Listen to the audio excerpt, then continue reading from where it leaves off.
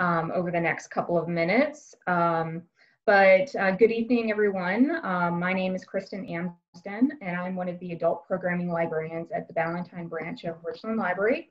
We are so happy to be able to welcome all of you to tonight's program, Our Prince of Scribes, Writers Remember Pat Conroy. We're pleased to have Jonathan Haupt, the Executive Director of the Pat Conroy Literary Center in Beaufort, South Carolina, back with us. The original plan was to have this program live in our Ballantyne branch, but thankfully Mr. Haupt was happy to be able to give this presentation virtually. And because we're hosting it virtually, we are able to welcome so many more people than we would have been able to otherwise. We have a lot of guests here tonight, not only from outside of Richland County, but outside of the state as well. And so we're so glad to have you. A couple of things to note before we get started. All participants are in listening mode only. At the end of the presentation, Jonathan will be able to take some questions. However, if you think of questions as you're listening to the presentation, you can go ahead and type them into the chat box. And you'll just need to use the chat box to type in your questions. Also, if you have any trouble hearing us during the presentation, please let us know by using the chat box. We've got a couple people who will be monitoring the chat for any issues that might arise. And also, please continue to check out Richland Library's website for other online programming that we will be doing throughout the remainder of this year. Now, I'm pleased to be able to welcome Jonathan Haupt. Thank you. It's so nice to be with you and to have so many of you here virtually in the Zoom room tonight as well. I'm gonna mess around with my screen just a little bit. There we are. So I can see something that looks a little closer to what y'all are seeing. So when we agreed to do this virtually, at that point I thought I'm just going to do this from my home library. Then along the way it occurred to me, why do that when I can do it from our nonprofit Pat Conroy Literary Center right here in Beaufort? So that's where I am tonight. And for those of you who have visited the center before, and I know that's a few people on the call, I am in front of Mr. Conroy's desk here behind me. So this is sort of the centerpiece of our exhibit here in Beaufort. And I'm on an iPad, and I only mention that because I'm going to do some screen shares along the way. And because of the peculiarities of the iPad, it may look like I'm trying to poke your eye out through the screen. That's just me loading up the next photo. Most of what I want to talk about tonight relates to this book right here, Our Prince of Scribes, Writers Remember Pat Conroy, thus the title of our program. But above and beyond that, I want to share some pieces from Mr. Conroy that are unpublished, perhaps completely new to some of you all on the call, and some stories and maybe some artifacts along the way that relate to the stories in the book, but aren't necessarily in the book at all. And that also gives me an opportunity to talk a little bit more about my connections to Pat Conroy and how I came to be in the Conroy orbit to begin with. And that's really what I want to start with, just by way of further introducing myself and sort of setting the stage for the stories that will follow. I'm going to warn you in advance that part of this presentation is interactive to the degree that it can be in our virtual environment here. There are 67 essays from 67 writers in Our Prince of Scribes, and even in our program tonight, we don't have time to mention all of them. So rather than just having me decide which ones we should or shouldn't share, we're going to do something where I'm going to invite you all to make some selections, something I like to refer to as bibliomancy, the magic of books, which historically would have been trying to divine the future from a book. We're going to divine the past by virtue of some memories in the book. So at some point, we'll do that. We'll just make it clear that I'm looking for some suggestions, and you'll just be picking numbers and posting them in the chat. And that'll help me decide which direction we get to go when we get to that point. But right now, we're going to begin at the beginning, and in this case, my beginning with Pat Conroy.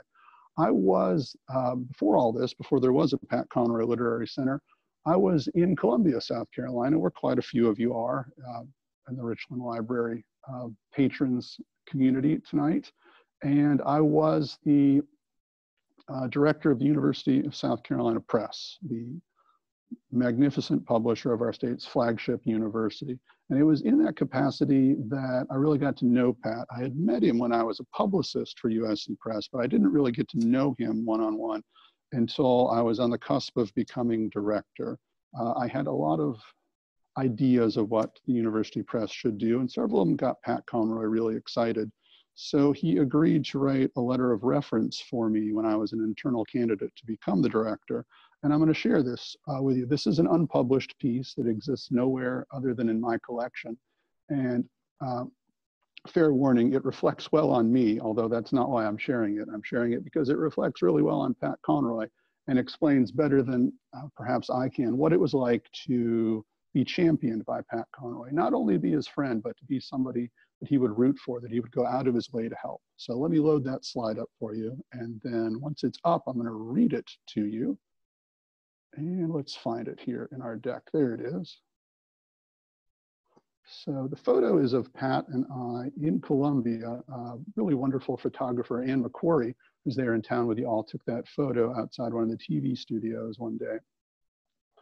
And here's the letter. I'm going to zoom that so we can all see it together. There we are. It might take just a second for it to pop up on your screen. So this is Pat, of course. Dear Dr. Steve Lynn. Now, first of all, I love that he spelled out the word doctor, which is completely unnecessary, but that was Pat Conroy. My name is Pat Conroy, and I'm a South Carolina writer. Now, that too is also a completely unnecessary sentence because absolutely everybody knew that. But Pat was very humble and always wanted to sort of lead with that. So I'm going to stop interrupting Pat and just read from this point. I've got 4 brothers and a sister who are gamecocks and consider me a much lesser man because I'm only a Citadel Bulldog. I'm writing this letter in support, no, to ridiculously enthusiastic support of Jonathan Haupt for the full-time director of the South Carolina University Press position. Though I don't have to tell you this, Dr. Lynn, I believe the South Carolina Press represents the cultural heartbeat of the state. I have a long and fruitful association with it. And Jonathan Haupt recently got me to write an introduction to State of the Heart, group of personal essays by South Carolina writers, edited by Aida Rogers. The amazing thing about this fact is that Jonathan Haupt never passed a single nickel or dime from his hand to mine. He gets me to do things by his professionalism, his complete charm, and the love of the work he does. He understands his role as a caretaker of the South Carolina experience, and he causes me to think about it as he entices me in his Cobra-like fashion when he explains what new favor I can do for him. If he gets this job, I would like you to demand he never ask a single thing of me again. But I admire his passion and dedication for his job and his enormous dedication to getting it done right. I was once a student in a class, I was once a student of the great James Dickey on your campus. It was in that class that I learned of the central importance of the South Carolina press. I think Jonathan Haupt is the best thing that ever happened to the press. I urge you and your committee to support him and get him off my back. Very sincerely yours, Pat Conroy. And that's what a Pat Conroy friendship was like. He was on your side, but he was on your side with a tremendous sense of warmth and a sense of humor. And Pat and I, when I was director of USC Press, created a partnership together. We created a fiction imprint, sort of a company within a publishing company called Story River Books that I know some of you are familiar with. But for those of you who aren't, this was Pat's chance, really during the last 5 years of his life, to become a teacher again in a really wonderful sense. Story River published 22 novels and short story collections, not by Pat Conroy, obviously, by other writers that Pat and I found and championed and ultimately published together. And several of those books have gone on to become national award winners. Many of those writers have gone on to publish other books as well. It's a really wonderful experience for Pat to help those writers who may not have been able to be published without somebody like Pat Conroy on their side. And it was a wonderful experience for Pat's readers to discover through Pat's enthusiasm that there are other writers out there that they could read and support and get behind. For me, it was transformative. It showed me a model of service to my literary community and my friends that I don't think I was living up to until that point. Pat became a tremendous mentor to me.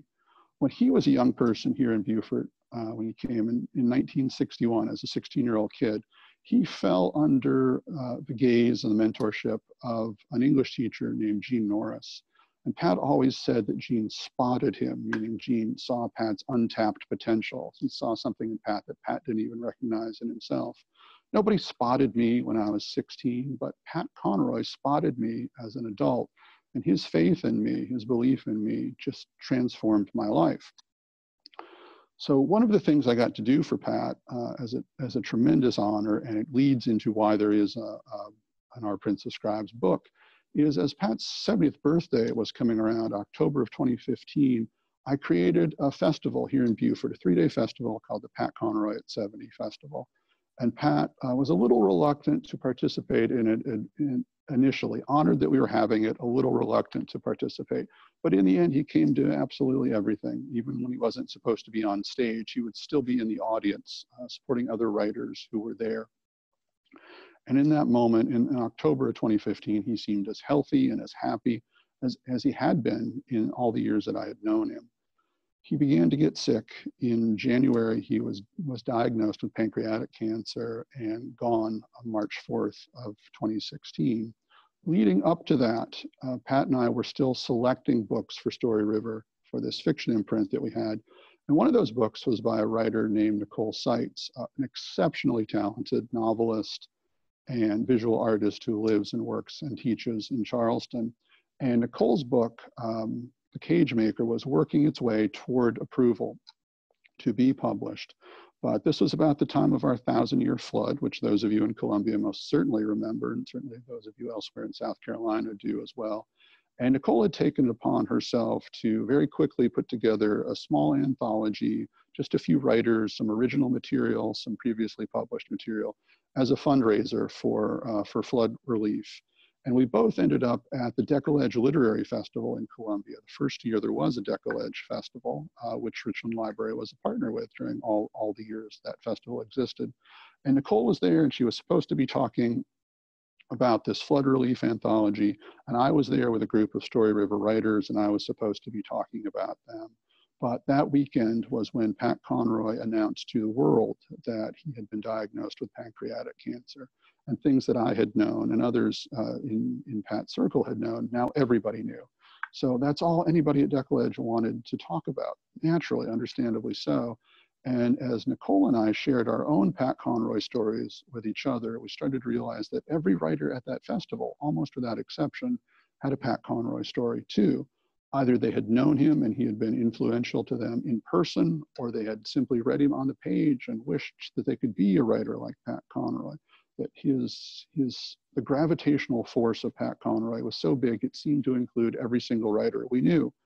So that weekend, we began talking about the possibility of doing what Nicole had done with the Flood Relief Anthology for Pat, gathering together a few stories, maybe a dozen, from writers who had been in Pat's orbit, and having them write these quickly and getting this book out quickly, maybe even quick enough that Pat himself would get to read them. 2 weeks later to the day was the day that Pat Conroy passed away. And this anthology, this project that we had in mind, took on a completely different weight at that point. It became something that was going to be part of Pat's legacy. And it became something that we knew would be therapeutic and healing, not just for folks who would get to read it, but for all the writers who would be invited to participate in it as well. So we stopped thinking about it being about 12 writers, and it became, how many writers do you think we can get? And who are those writers? And do we know them? And if we don't know them, who knows them that we know? And in the end, we spent a year and a half gathering stories about Pat Conroy from 67 different writers. Folks, if you make it to the end of your life and 67 people still like you, you've done pretty well. If they want to tell stories about you in a book, that's even better. And 67 writers are by no means every single writer whose life Pat touched. It's not even close. They are a representative set as well. Part of the work was sort of done for us by the natural momentum of writers wanting to mourn the passage of someone like Pat Conroy. For example, Rick Bragg, Pulitzer Prize winner, wrote a beautiful piece in memory of Pat Conroy, which was originally published in Southern Living in his column in the back of that magazine. Kathleen Parker, another Pulitzer Prize winner, wrote a beautiful piece about Pat Conroy that appeared in the Washington Post. Mark Childress, a fantastic writer from Alabama, didn't write something for public publication, but he posted a really beautiful note on his Facebook feed that I saw that became the starting point for his Our Prince of Scribes essay. So Nicole and I were reaching out to all of these writers to gather their stories. And every so often, one of those writers would say, well, if you're open to this, I can recommend this other writer who I think you would be interested in. Kathleen Parker, for example, recommended that her son, John Connor Cleveland, be considered for the book. I thought, oh, that's adorable. Now I have to go look at some piece by Kathleen Parker's son and find a nice way to say no to her. And then I read the piece and it was extraordinary and it made it into the book. And that was John Connor's first publication. So there was this sort of pathfinding momentum to this where we would go to writers that we knew and they would lead us to writers that we didn't know. And over time, that number grew to 67. At some point when it really started to take off, we thought maybe we can get to 70 because Pat was 70 when he passed away. Wouldn't that be great? Numbers are so often meaningful in the writing of Pat, in the life of Pat for that matter. Trying to land on a sort of Conroy number had a particular appeal to it. And we didn't quite get to 70. 67, however, as we realized later, was the year that Pat graduated from the Citadel class of 67. So without even trying to land on that particular Conroy number, there we were nonetheless. The other amazing thing that happened, which we could not have done intentionally had we tried, was that the 67 writers who participated in the book all knew Pat at different times and in different ways, and many of us did not even know each other before this began. But as these pieces started to come in, sometimes 2 or 3 at a time, sometimes just 1 at a time, sometimes a week or 2 with nothing, patterns started to emerge, a chronology started to emerge, and Nicole, being the talented novelist that she is, started to see the story take shape and figured out how to arrange all of these essays from different writers all over the country, to some degree all over the world, if we count Jonathan Carroll in Austria, and started to arrange them in a real narrative of Pat's life. Not in the same way that he told his own story. He had 12 books in which he did that, memoir and autobiographical fiction. But this was the story of Pat Conroy as we experienced it alongside of him. So during this year and a half, a lot of things changed for Nicole and I. We both changed jobs. As I mentioned, I had been director of USC Press. And the best thing about being in publishing for me at that point was working with Pat Conroy. There was no more Pat Conroy, so I was actively looking for other opportunities, including many outside of South Carolina. I didn't really want to leave South Carolina, but while Nicole and I were busy putting together all of these essays for this book, this place, the Conroy Center, was being envisioned and created by Pat's family and his friends and his agents. And I was really honored to be invited to become the first director of the Conroy Center, a challenge which I readily accepted when it was offered to me. So when I left USC Press, all of the interest in Pat Conroy that press had left with me. So now we have this beautiful book that's starting to take shape and no publisher, and that's a problem. So I went back to my first publishing mentor, Lisa Baer, who hired me straight out of grad school at Southern Illinois University. And Lisa had become the director of the University of Georgia Press on the very same day that I became director of the University of South Carolina Press.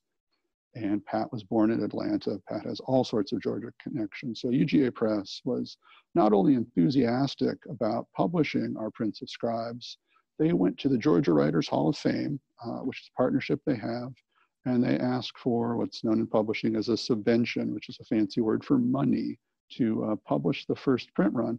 And the Georgia Writers Hall of Fame, which inducted Pat Conroy, which has never given to a book project publication before, underwrote the first print run of Our Prince of Scribes and has been thrilled to see how well that book has done. It's opened up possibilities for the Hall of Fame to support other publications in time as well.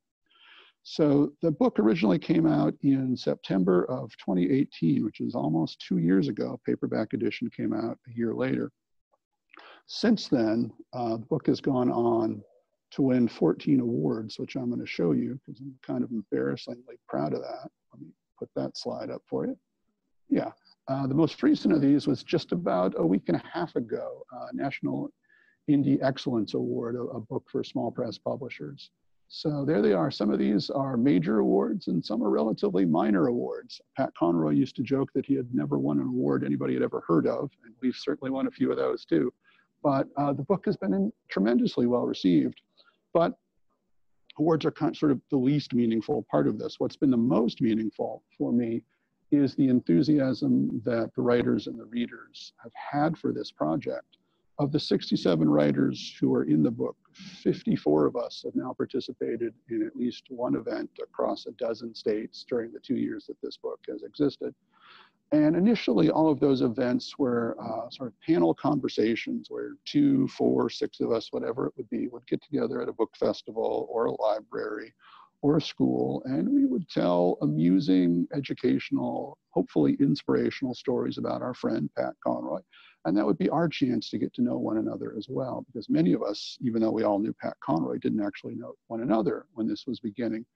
But over time, the question and answer sessions that would follow those panels started to take on this pattern. It became clear that a lot of the people who were attending were writers themselves or had ambitions of being writers, and they had good writerly questions, not so much about Pat Conroy, sometimes not even about the panelists, but about the business of writing or the craft of writing. And most of the 67 writers in this book are teachers in one sense of the word or another. Either that is their profession or they have the capacity when called upon to be a good teacher or a good mentor. So about a year ago, we held the first Our Prince of Scribes Writers Conference in Charleston in partnership with our statewide writers organization, South Carolina Writers Association. And that workshop sold out immediately, and we raised the cap and it sold out again. And it became this wonderful thing where we could get 4, maybe 5 of the contributors to Our Prince of Scribes together. We would all donate our time. We wouldn't make a dime off of the workshops any more than we make a dime off of the book. And we would teach these classes and would keep the price as low as we possibly could. And we've had writers at all levels of experience come and take part in these workshops. We're about to have a 4th one. Let me see if I can load the slide up for that one real quickly here. That's coming up at the end of August, and it will be our first one to be held as a hybrid event, meaning you can attend from anywhere online on Zoom as we are right now. But we're doing this in partnership with the Morris Center for Low Country Heritage, which is in Richland, South Carolina, a few towns over from where we are. And they've got a big, beautiful event space there where socially distant seating for up to 20 is possible. So we'll have an in-person audience as well. And we've got a unique teacher in that group. I'm not going to mention now because I'll come back around to her in a second. But certainly won't be the last one of these we do. We have ambitions for taking these out of South Carolina as well as in-person events when it's possible to resume those, and certainly continuing them online as well. So it's our chance to really honor the spirit of the book. We all participated in the book because Pat was a mentor to us, and the workshops, the conferences are our way to mentor other writers to help find the next Pat Conroy, who is certainly out there, probably many more than just one of them. So at this point, I want to read a couple of stories from Our Prince of Scribes, and then I'm going to turn it over to you as a sort of choose your own adventure, and you're going to help me pick some other ones that I will get to tell as well. But there are 3 that I always like to share from the book and give each one a little bit of context as well. And the first one is fairly early in the book. It's from a writer named Valerie Sayers. And if that name isn't familiar to you yet, I hope hearing a little bit about Valerie will send you out to find her books, which are phenomenal. She is from right here in Beaufort. Pat Conroy was her high school teacher. After Pat graduated from the Citadel in 1967, a lot of his more casual fans assumes he goes straight out to Defusky Island for the year that becomes the inspiration for The Water is Wide, but that's not what happens at all. There are 2 years in between where Pat is back at Beaufort High, same Beaufort High he went to as a junior and senior in high school himself. And he's teaching government and psychology in his first year. In his second year, during a period of transformation at the school, Pat teaches what very well may have been the first African-American studies class taught in any public school in the state of South Carolina. School was not yet integrated, but through a program called Freedom of Choice, there were about 100 African-American students on campus, and Pat really wanted to do something that supported them, so he created this class. But Valerie was one of Pat's psychology students. And here I have to mention what Valerie's dad did for a living. He was a civilian psychologist at Parris Island at the Marine Corps Training Depot. So her father did for his livelihood the thing that Pat Conroy was just then learning how to teach. And she should have been Pat's toughest critic but I want to read to you how Valerie describes her teacher, Pat Conroy. This is the 1969 school year, and this is just the first paragraph from Valerie's essay, which is entitled Golden.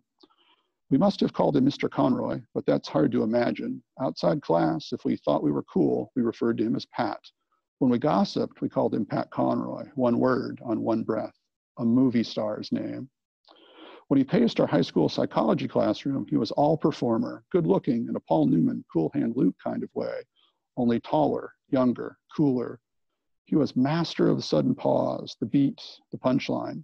He told us funny, self-deprecating stories, his fears, his gaffes, and we didn't believe a word. 2 years out of the Citadel, he was only 6 or 7 years older than we were. But he was Robert Kennedy, Wilt Chamberlain, and the Beatles rolled into one.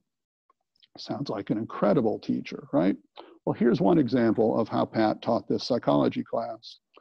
There was a problem at Beaufort High that was not being addressed to anyone's satisfaction, including Pat's, and it had to do with teen pregnancy. Teen pregnancy rate at Beaufort High was really high at that time, and there was no sex education class. It's still the small town South in the late 1960s. Beaufort wasn't ready for that. So Pat introduced the sex education topic into his psychology class under the guise of human sexuality. And teen pregnancy rates at Beaufort High actually dropped because of that. Something about hearing sex described by Pat Conroy made teenagers want nothing whatsoever to do with it. It was a really successful technique. And Valerie was one of the students in that class. So she not only learned psychology from Pat, she also learned sex ed, but more than anything else, what she learned was storytelling. Pat Conroy was never Valerie's English teacher, but he taught everything in that class as a story. Valerie's gone on to publish 6 novels. 2 of them were made into a film together, Due South, which was made, I think, on Cinemax, starring Sybil Shepherd and Robert Forster. Really nice cast. She has her first collection of short stories that's just come out called The Age of Infidelity. And on a podcast that I have, I'll be interviewing Valerie in a couple of months. She's also one of the board members here at the Pat Conroy Center. So I've gotten to work with Valerie and teach with her, and she's a phenomenal person. One of the first bits of fan mail I got for this book, if I can call it fan mail, was a letter from one of Valerie's classmates who is a burgeoning writer here in Beaufort who participates in our local writers group. And she sent me a note saying that when she saw that Nicole and I and all these other writers were doing this book, Our Prince of Scribes, she knew immediately that she wanted to buy a copy, but she wasn't sure she ever wanted to read it because, in her words, she didn't want to be sad 67 times. But she read Valerie's essay and she cried and she laughed and she got to know a side of her teacher that she never knew before. And she told me she spent the next day reading everything, not in any particular order, going back and forth, discovering all these things about this guy that she had known since she was 15 or 16 years old. And she felt like she knew him on a completely different level after reading this book. And that's what it's been like for me too. In many ways, I feel like I'm still getting to know my friend. But the story that absolutely convinced her that this book was not going to make her sad 67 times is the other one that I want to read to you right now. This is from a writer named Ron Rash, and I bet that is a name familiar to a lot of you out there. Ron's a poet and a short story writer and a novelist, and a couple of his novels have been turned into films. The one you're probably familiar with, although it wasn't a particularly good movie, is called Serena. And Ron has a new collection coming out, I think next month, I think early in August, called The Valley, which is a collection of stories and a novella that's set in the universe of Serena. So he's sort of returning to the world of that novel and going to tell some more stories. Ron can be very serious. It's hard in some ways to imagine he has any particular sense of humor. And Pat sort of took that as a kind of challenge as he came to know Ron and champion Ron. Ron and Pat's wife, Cassandra King, were doing this sort of weekend author talk / writer's retreat in the Highlands in North Carolina, fancy historical inns. And everybody there was being really nice to Ron. I mean, nicer than people normally are to even a celebrity writer. And Ron couldn't quite figure out why that was all weekend. And as he was leaving, the desk clerk sort of pulled him up close and said, "Mr. Rash, we just want you to know everyone here is completely on your side. We're so proud of how well you're doing. Mr. Conroy told us before you arrived that you're a recovering meth addict and you've only been clean for 2 weeks, and we think you're doing really well. Ron's never been a meth addict. That was Pat just having a bit of fun with Ron. So that was really the nature of their friendship. It was sort of an element of one-upmanship. And this is what Ron writes about in his essay, which I want to read to you here, just a section from it. So this is the middle part. And this is an example of that sort of competitive one-upmanship. There was no story you could ever tell Pat Conroy that he could not top. And I also want to read this one because it's one of the few essays in the book that relates to libraries. So in honor of our host, Richland Library, I picked this one as well. So this is Ron and Pat comparing stories about book signings. So this is Ron speaking here. The subject of dispiriting book signings came up, and I told Pat that I had just endured the worst such signing ever. Let's hear it, Pat said. I told them about an event years earlier when I had done a reading and a signing in a small library in South Carolina. Books would be available for sale, my host assured me. The books were indeed there, but the audience was not. 3 people showed up, the person who invited me, a friend of his who promptly fell asleep, and a grim-faced nun who appeared to have come solely as an act of penance. After my event, I dutifully went pen in hand to the signing table. None of the 3 came near the table. 0 books sold, I told Pat. No one even picked one up to pretend they might buy it. They didn't even touch a book. It doesn't get worse than that. Pat looked at me, a twinkle in his eye. Oh, no, no, no, Pat said in his way. I can top that. How do you top 0 books sold? I said. I'll tell you how, Pat answered, and began a story about a book signing soon after his self-published The Boo came out. The signing was in a chain bookstore. He had been given a chair and a small table on which he placed copies of the book. He sat and waited for customers to come his way. As the 2-hour signing was about to expire, Pat hadn't sold a single book. Few people had even made eye contact. But then an elderly man did. He came over and spent the next few minutes talking to Pat, finally picking up a book to peruse it. After a while longer, he decided to purchase a copy, but only if Pat would personalize the book for him. So Pat asked the man's name, wrote the name and a few words, then signed and dated the book. The man thanked Pat and was about to go pay for the book. Then, according to Pat, the man took 1 step toward the checkout counter, fell to the floor, and died. That's not 0, Pat said, since the book could neither be sold nor returned. That's -1. Pat told that story a lot. Did that ever happen? Probably not, but who cares? It's a good story. And that's a good example of the sense of humor of Pat and the way in which he would mentor the writers he befriended. Ron was feeling terrible about this book signing, and Pat found a way to lift his spirits with a wonderful story. He would do things like that all the time. He would always find the right thing to say in exactly the right way. Many of these stories have that sort of hero's tale quality to them. There are quite a few that fall into a category I've come to think of as in-walked Conrack, where there's a writer who's down on his luck or her luck, or maybe hasn't had anything published yet and is worried nothing's ever going to be published. Or worse yet, they've had a book published and nothing's happened. It's not at all the life they've imagined. But there's that moment where they're on the cusp of giving up. And in walks Pat Conroy, who very often is a writer they've never ever met before, but they know who he is. Everybody knows who Pat Conroy is. And he will be drawn to them. They don't even have to come up to him. He will know, he will sense it in so many of these essays. He will go over, he will introduce himself, and he will listen. This Pat, always a good teacher, always a good listener. And he'll find the right thing to say, or he'll find the right introduction to make, whether it's a book or a person or a connection. And it'll give that writer something that they didn't have. It will make them go on to whatever the next step is. Many of the stories that fall into that category, I had never heard because they weren't unfolding in front of anyone else. There's no audience, there's no public. It's just a writer and Pat Conroy having a conversation. And those writers were incredibly generous to share those stories. So maybe you'll get to hear one if you pick one, because what I've done, if you can see that, is handpick about 12 of these, and I've numbered them. So this is where our bibliomancy begins. You all out there in audience land are going to pick a number and post it in our chat feature here, and I'm going to go with whatever the first number is I see. 7. We got a 7. Okay, let's see who number 7 is. Oh, 7 is Sandra Brown. Anybody out there know who Sandra Brown is? I see a number 4. I'll do that one next. Right now is 7 here. So Sandra Brown, New York Times best-selling author of like 72 novels, something ridiculously huge like that, of let's say thrillers and mysteries. Fantastic writer, lives in Texas. She also has a home in North Carolina and on Hilton Head, actually not far from where I am. But she is also the mother of a writer.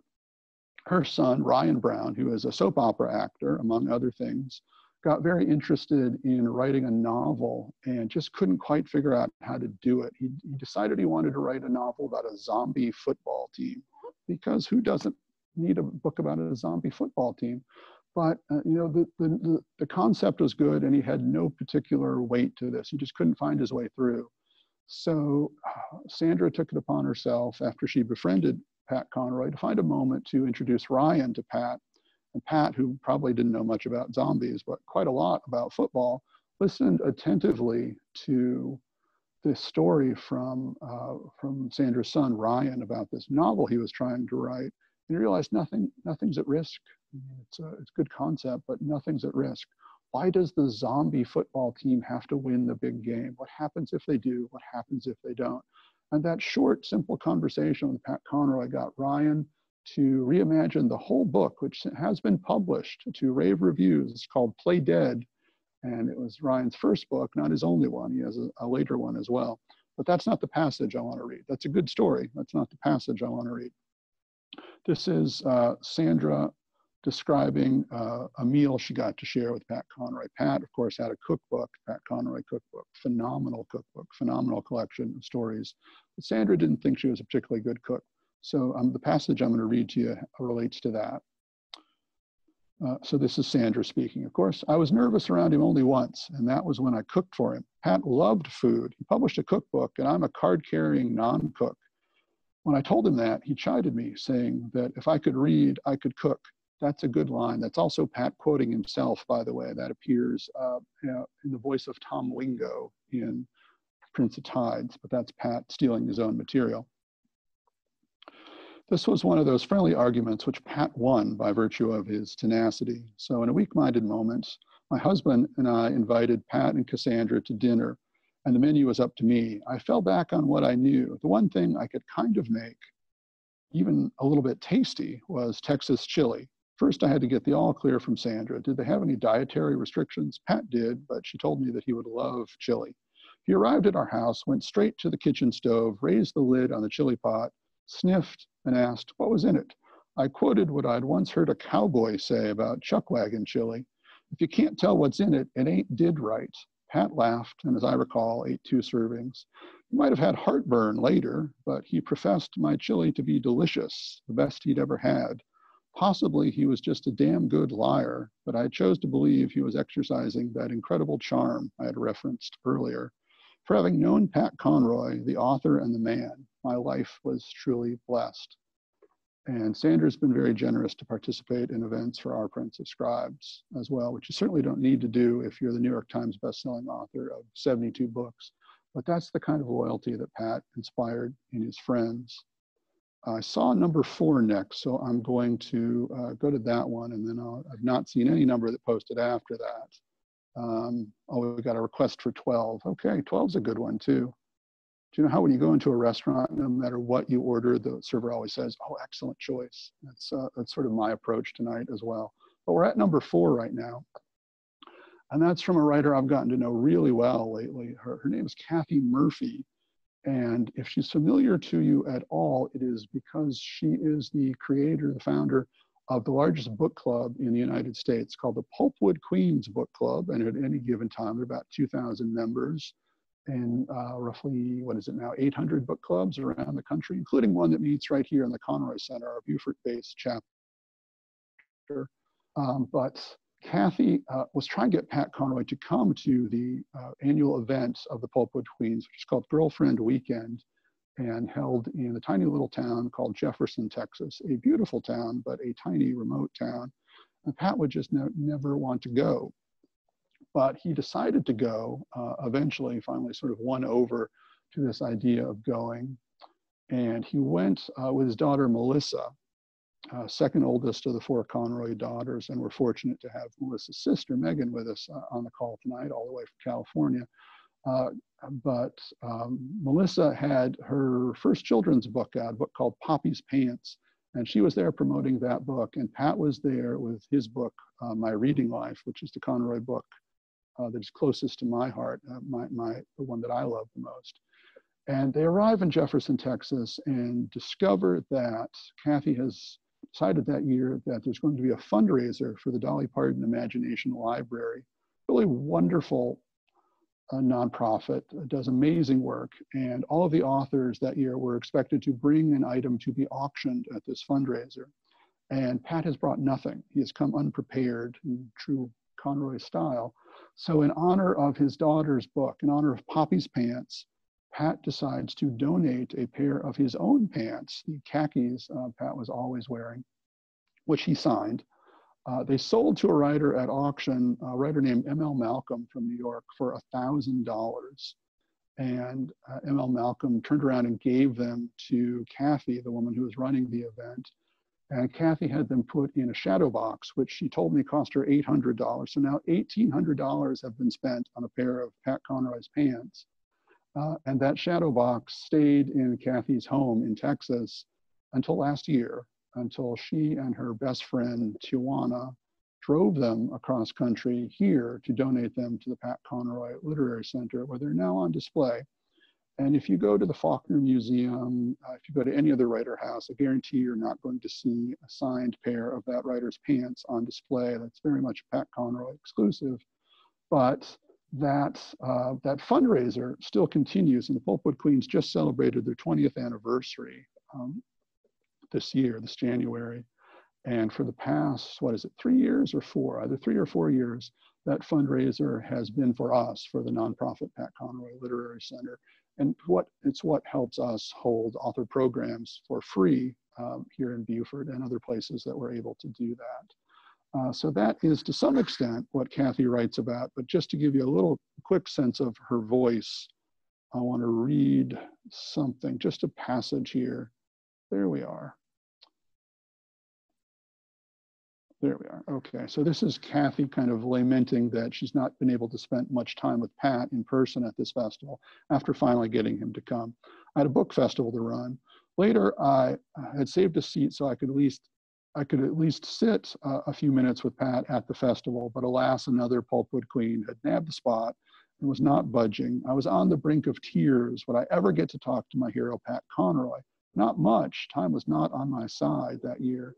A month after the event, I received a phone call from Pat. I was beside myself. He told me, Kathy, thought the book publishing world was over. I thought no one really reads anymore. Then I came to your event, and I was wrong. I'd never seen anything like Girlfriend Weekend. Do you realize what you have created? You've given me back my faith in readers.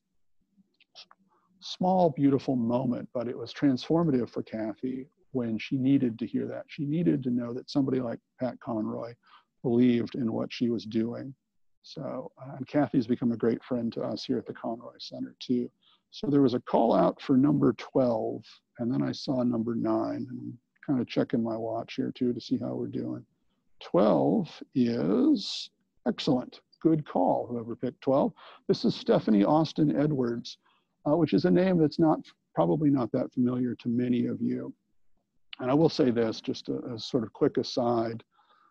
When readers who have spent some time with this book come up to me afterwards and say, you know, I recognized about half of the names and I didn't recognize the other half, but now I want to read them too. Pat Conroy would be so happy to hear anybody say that. Pat believed wholeheartedly that the spotlight was meant to be shared, that it was never just for one writer, and it certainly was never just for him. He was very good about introducing writers to his readers, and to think that we're still doing that through a book like Our Prince of Scribes, it's really meaningful to me.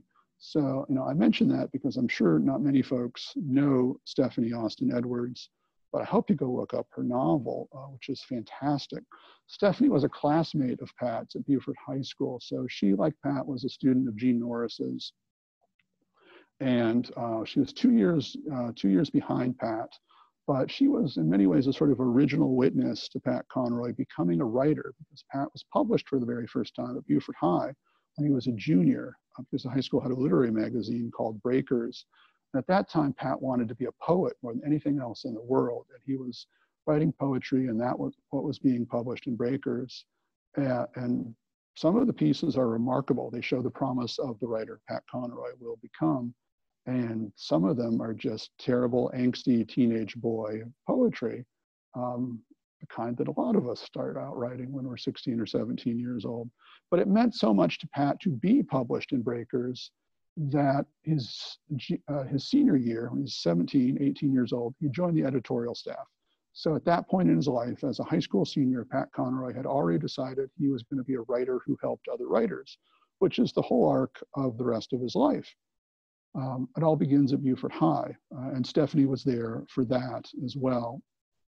So Stephanie has become one of my great friends here in Beaufort. One of the best experiences of being here in Beaufort has been getting to know Stephanie and her husband, Paul. She's one of our volunteers at the center, and she teaches with us more often than she's here in person. She was part of the original Our Prince of Scribes Writers Conference last year, and she'll be part of the fourth one that's coming up as well. And she also directs our local writers group that, as I mentioned, generally meets here in the center, although we've been doing it online lately. So I want to do two things for Stephanie. One is read a passage from her book, which is not about knowing Pat in high school. It's actually about working with the Conroy Center here. And then I want to tell you about the gift that Stephanie has given me, which will take us to another interesting story as well. So this is the last paragraph from Stephanie's essay, written in the mindset of a Conroy Center volunteer. As a writer who has also returned to make my home in Pat's beloved Beaufort, I have seen firsthand what the Literary Center established in Pat's honor has come to mean to so many people so quickly. More than 2,500 people from 38 states and 8 countries made a pilgrimage to the center during our first year. After listening to our tour, many guests have offered their own stories of meeting Pat and how he influenced their lives as readers, as writers, or simply as good citizens of the realm. Each story is distinctive, personal, and poignant. Sometimes it feels as though Pat is there with us, soaking up the love and guiding the experience for all of us here in Beaufort, Pat's home, his muse, and the town that first gave him what he needed most to become the best all around. And I should mention that in high school, Pat's senior year, he was class president, captain and MVP of the basketball team, Mr. Congeniality, and best all around, which is the title of Stephanie's essay. So Stephanie, who I've mentioned has become a great friend, comes into my office one day, and I'm going to load a couple of slides for this. And she says, "Hey, wouldn't it be great if we had a high school intern?" And this is when the Conroy Center is relatively new, and we're still trying to figure out what we are all going to be about. There's Stephanie, and this is the intern she had in mind, Holland Perryman. And I'm going to confess freely that I was not on board for this idea when it was presented to me, only because the Conroy Center had so many different things to do that I really couldn't imagine inviting a kid into it was going to be in our best interests. But Stephanie kept telling me this kid's a really remarkable writer, and she's a student leader, and you just need to meet her, and don't worry too much about having to do anything with her. I'll be her mentor, and you'll barely even see her. So Stephanie brings in Holland, who at 14 years old has a resume. Who at 14 has a resume? No one but Holland Perryman. And she's already on the cusp of becoming an award-winning writer through a contest that we helped create at Beaufort High. She won that just before I met her, just before she became our intern. So rather reluctantly, I agreed to have this kid join us as our first high school intern, with the understanding that Stephanie is going to be her mentor. Well, Stephanie then has a lot of things happen in her life that simply don't make that possible anymore. And I become Holland's mentor. And I could not be happier that we have this kid in our lives here at the Conroy Center. She is basically the Pat Conroy of Beaufort High School right now, best writer, best athlete, best student leader, and remarkably humble about the whole thing. So Holland has become a big part of what we do here at the Conroy Center, and there are some photos of us at assorted events, including at our very first Our Prince of Scribes Writers Conference, and here at the Conroy Center at a program that we did with a great guy from Charleston, Sean Scapoletto, who's also part of our teaching program and an Our Prince of Scribes contributor. And then the last photo is us out at March 4th, which is an event that we created in honor of the day that Pat Conroy passed away. So rather than make it a day of mourning, it's become a day of education about social justice. And we go out to Penn Center, which is very near where Pat is buried, and spend the day out there. And this year, Holland was part of organizing that event. We've also made March 4th part of our partnership with Beaufort High School as well, and Holland is a key component in making all of that happen. So rather than just have her participate as an intern, as an assistant with the Our Prince of Scribes Writers Workshop, Holland's actually going to teach her very first class for an adult audience at the end of August. She'll be team teaching with Sean. So that's her in the bottom there, right next to Sean. And she'll be doing this 2 days before her 16th birthday. She is basically the same age that Pat Conroy was when he came to Beaufort, South Carolina, 1961. So we are tremendously proud of Holland and all that she's achieved as an intern, and certainly beyond that as well. And she's become sort of a secondary scribe in her way. And that all began because of Stephanie, because Stephanie was there when Pat Conroy was just starting out, and she wanted to give a young writer right now at Beaufort High that same kind of chance. So that's what Holland has become for us. So that was number 12. I saw number 9 pop up. After that, I'm going to ask for a couple of more suggestions because we're doing okay on time. I can probably take 2 more numbers after number 9 here. Let's see what 9 is. Tony Grooms, Anthony Grooms, fantastic writer from Georgia. And I'll be interviewing Tony actually next week on the podcast that the Conroy Center has. Tony sort of had a reverse Pat Conroy experience as compared to Pat's going out to, I see an asking for number 13. We'll end on number 13. That's a good one to end on. We'll do that one next. And then I'll open it up to audience Q&A for other questions that might be out there. So this one and number 13, and then Q&A, all right? That's our plan moving forward. So Tony's an African-American writer, was born in Virginia, but moved to Georgia now, where he teaches and writes. He's a 2-time winner of the Lillian Smith Book Award, which is an award given for works of social justice. And Tony's most recent novel, The Vain Conversation, is one that Pat Conroy and I published. I mentioned that there were 22 books published in Story River.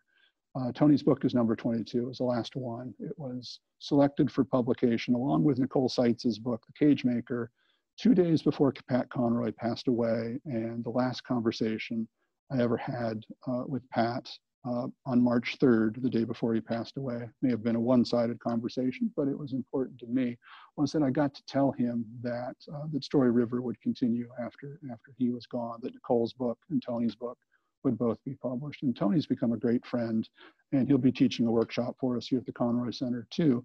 But I mentioned the sort of reverse Waters Wide experience he had. Waters Wide was Pat Conroy going out to Daufuskie Island to be the first white school teacher in an African-American community. Tony, through a program called Freedom of Choice, had the reverse experience.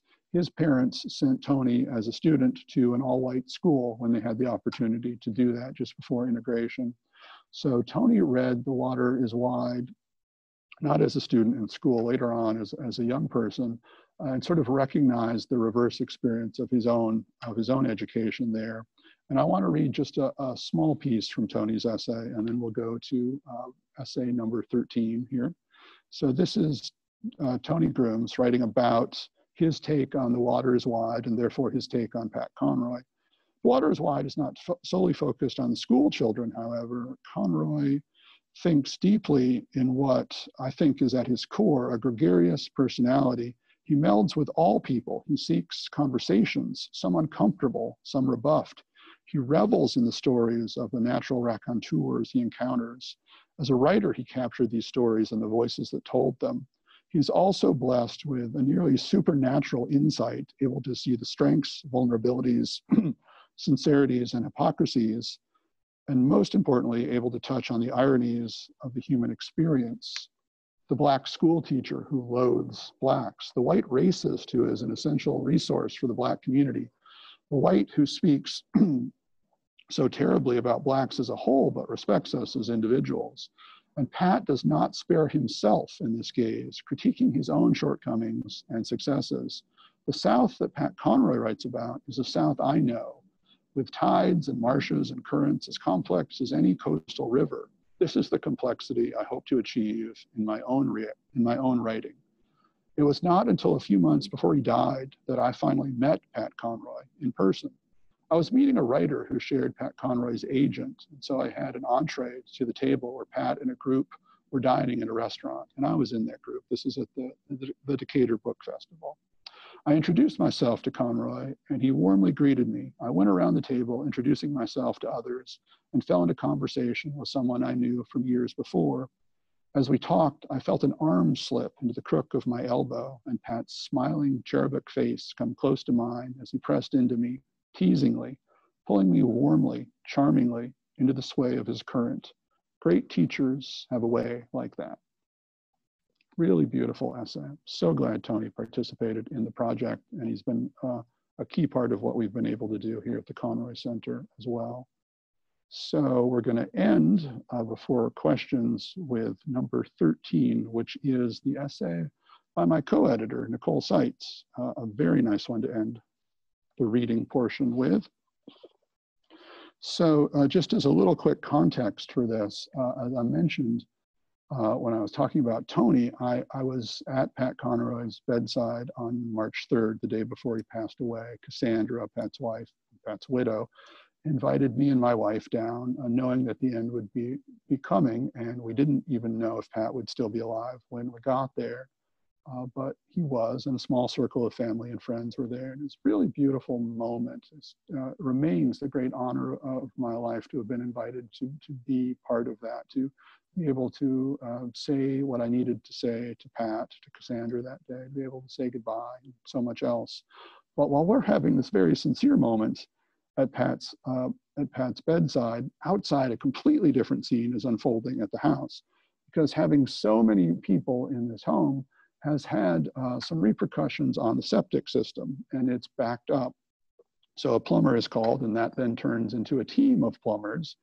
And while those of us who are near and dear to Pat and to one another are weeping at his bedside, outside the two windows along that wall, along that room, we're watching plumber after plumber, workman after workman, sometimes out there taking a smoke break, going into the backyard, trying to solve the septic tank problem, which in the end needs equipment. A trench has to be dug out there.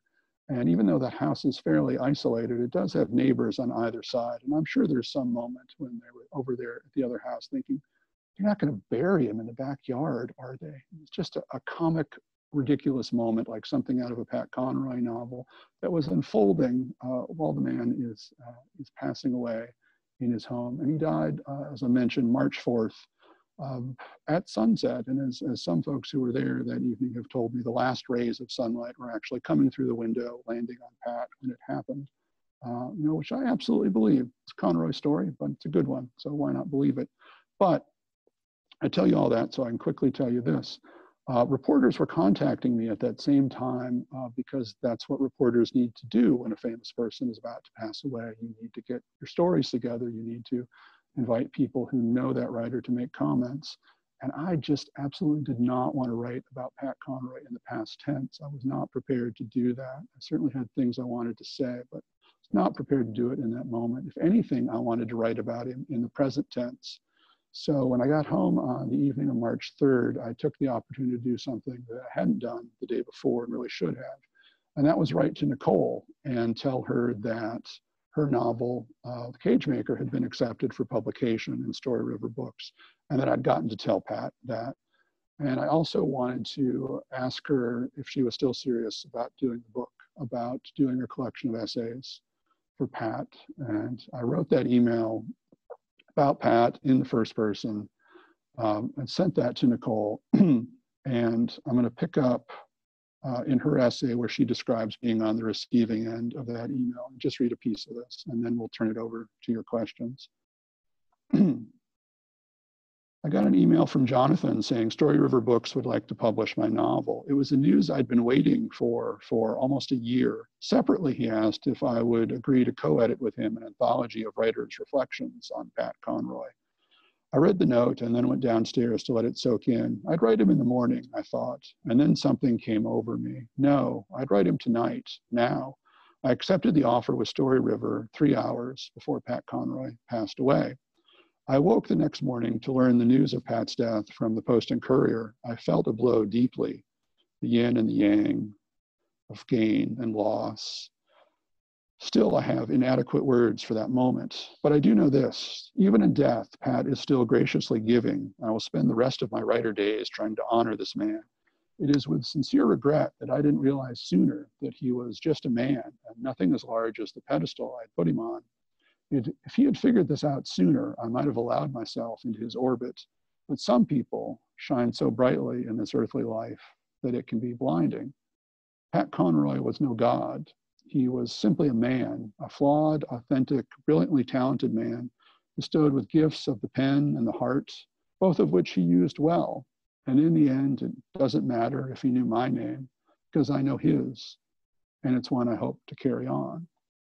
And that's the spirit that informs the book, a book which would not exist without the generosity of 67 writers, and certainly without the generosity of Nicole Seitz, who gave so much of her time and talent to the book. But she did something else, which I want to show you just quickly before we transition to your questions here. About 70 days before the hardcover edition of Our Prince of Scribes came out, Nicole drew and posted a sketch of Pat Conroy on her Facebook page. There it is. I think you can see that. And people responded really well to that, and understandably so. It's just a wonderful portrait of Pat. The next day, she drew this sketch of Barbara Streisand and posted that. And I should mention, if I haven't yet, that Ms. Streisand wrote a really beautiful foreword to Our Prince of Scribes. And once again, people responded really well to the portrait. And at that point, Nicole did the math, 67 writers in about as many days until the book would come out.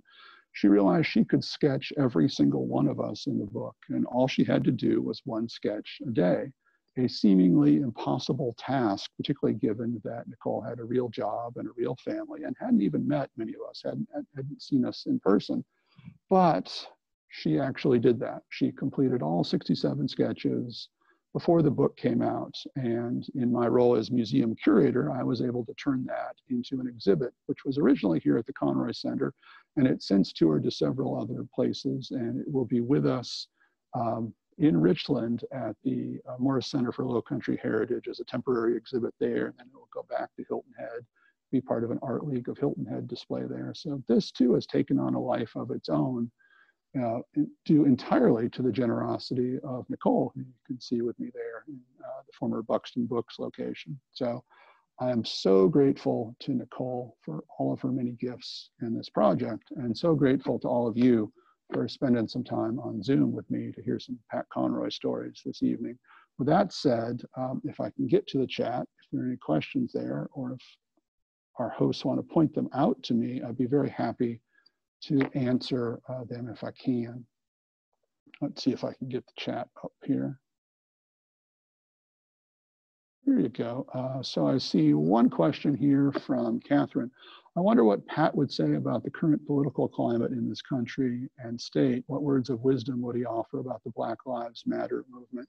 You know, I had a dream the other night where Pat was wearing a Black Lives Matter t-shirt. And, you know, he has his way of making himself known. I think the guy who taught the very first African-American studies class in the state of South Carolina in the public school, as far as we know, and the guy who went out to Defusky Island would have very strong opinions and would be doing a lot of interviews and a lot of Pat's famous letters to the editor in support of all manners of equality, but certainly Black Lives Matter. That would be a subject very near and dear to Pat, and was.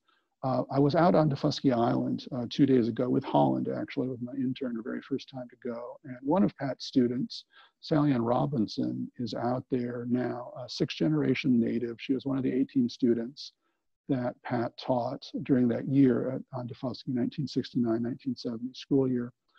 Of those 18 kids that Pat taught, 4 of them went on to become teachers inspired by Pat Conroy. One of them being Sally Ann, who was a teaching assistant for a while and now is a tour guide, celebrity chef, actually featured in Oprah magazine this month. Let me see if I've got that on my iPad here. And if so, I'll show you that real quickly. Yep, there we are. So that's Sally Ann in O magazine. Nice 2-page spread there in front of the house she lives in on Dufusky. And that's Sally Ann's tour bus for her own tour company, which she just started about a year ago. So Pat was a champion to those kids, was a champion to so many people. And I think we'd be hearing from that champion right now if you were around to do that. So thank you for asking that question. Got to get back into chat here. There we are. Let's see, could you tell us about Pat Conroy's writing process? Well, that would be a good question to answer since I'm sitting in front of his desk right now. And there we are. Yep. And there's a question about whether or not Pat's daughter is still teaching in California. Yeah, she may want to answer that herself since she's on the call with us right now. But let me answer the question about Pat's writing process at this desk behind me. I should mention this is one of many desks that Pat had, but this was the desk that he had on Fripp Island. It's probably something that he bought when he was in Rome. He probably had it there as well. But some part of every book from Beach Music forward was written longhand at yellow legal pads at this desk behind me here. And we have it set up with that in mind. I'm not going to go behind it because my camera is mounted, but if we did go behind it, you would see a yellow legal pad there with notes from some of Pat's grandkids whom they visited not this summer, but last summer, and left some really adorable notes on the yellow legal pad for us. But Pat would handwrite about 5 or 6 pages a day. There's Megan answering the question. Thank you, Megan. I appreciate that. Always handwritten, almost always on yellow legal pads. He never learned to type, and that had to do with Pat's father, the Colonel, Don Conroy, who wanted Pat to grow up to be a fighter pilot, just like dear old dad, and actually forbid Pat from taking typing in high school. Don thought Pat would always have secretaries or corporals to do his typing. So Pat just never learned, or so he said. Here's the wonderful way that Mr. Conroy kind of makes himself heard every so often. Most of the things that we have here in the center are from Pat's personal collection or are pieces that were created for the Conroy Center. But Pat was the executor of the estate of Jean Norris, that high school teacher I had mentioned earlier, who Pat writes about quite a bit. And I've got a bunch of Jean's yearbooks, and one day I was going through them, and hadn't before because they weren't from years that related to Pat Conroy, so they just got pushed to the back. And a letter fell out, a typed letter from Pat Conroy, which has a handwritten note on it that says basically, Jean, please keep this. It's the only letter I've ever typed. And Jean kept it in an old yearbook, and there it was to be found. So, you know, we know Pat typed at least one letter because it's here, but late in life, he learned rather reluctantly to type because his grandkids had convinced him that email would be a good way to stay in touch with them. And I have a lot of Pat's emails. He never really found his way to capitalization or punctuation or backspace or delete. So there are all these sort of rough-hewn prose pieces, but there's really wonderful poetry to them. And that takes me back to the other thing I want to say about Pat's writing process. He would write 3 to 5 pages a day, but he would read 200 pages a day. That was a goal that he was setting for himself since he was a sophomore in high school. Pat was always first and foremost a reader.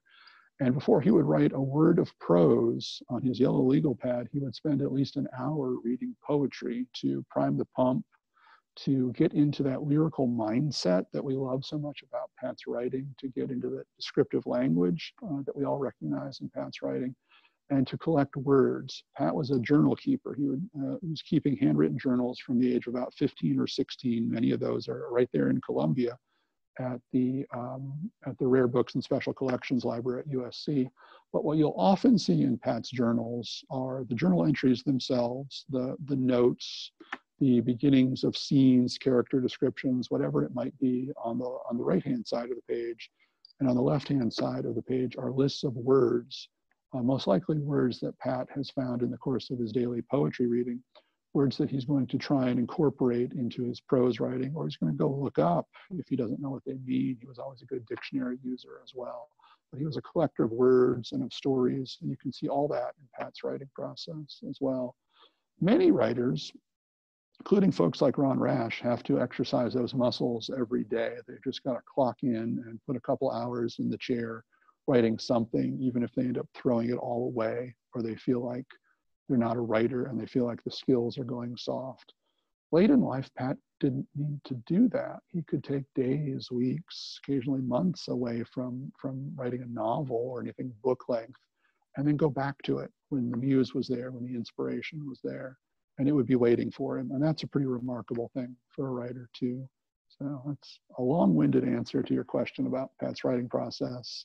But we got Megan's answer about teaching along the way too, so time well spent. Are there any other questions out there that we've not answered, or anybody else got a question you want to close with? Just opening up our chat again.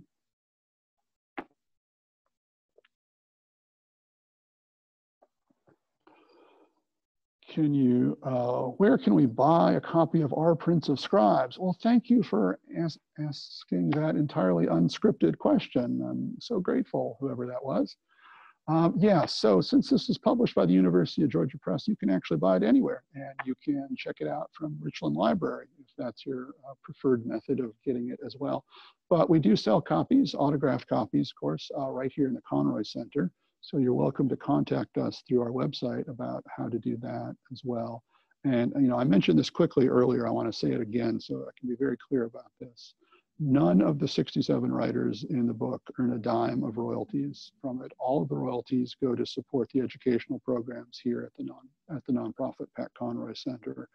Nicole and I always wanted that up front. Some of the royalties from the very first printing supported Story River Books when there was a Story River Books. That imprint no longer exists. So this center is our opportunity to continue as Pat did and be a friend and an advocate to all of his fellow writers. And that's what we wanted the money from Our Prince of Scribes to do as well. Sorry, I think I saw one more question come up there. I don't want to leave anything unanswered if I can.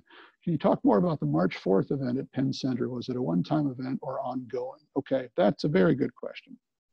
Grateful for that one as well. Yeah, we created March 4th in the year after Pat Conroy passed away, and it sort of occurred to us at the last minute that we should do something to commemorate this day that would not be a day of mourning, would be not a day of celebration, but a day of education. And Pat Conroy is buried on Penn Center property on St. Helena Island, 2 sea islands out from where we are here in Beaufort, very intentionally. He is a Roman Catholic white guy buried in a historic African-American Baptist cemetery. That takes a lot of special permission. But we come to understand this as Pat's last act as a teacher, because from visiting the graves of writers who were dear to him, he knew that his readers, he knew that folks like us would want to visit his grave, that we want to go out there and have a moment with him. And he's right, the gravesite has become a literary pilgrimage site. Folks leave behind all sorts of interesting things out there, which is really wonderful to see in its way. But we wanted to create March 4th in the spirit of Pat's last act as a teacher and go out to Penn Center and give people a chance to learn about the history of this place, which was really wonderful school for the newly freed enslaved people of the Sea Islands during the American Civil War and immediately afterwards.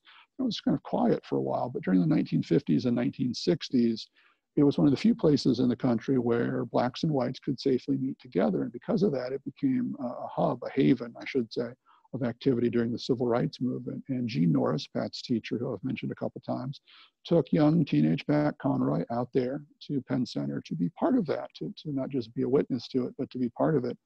And Pat met Dr. Martin Luther King and Jesse Jackson and Julian Bond and all of these wonderful leaders of the Civil Rights Movement. And that's what was influencing Pat's decision to be buried out there. He wanted people who are going to go see his grave to learn something on the way. And you can't get to Pat's grave without going through Penn Center and learning at least a little something about that history.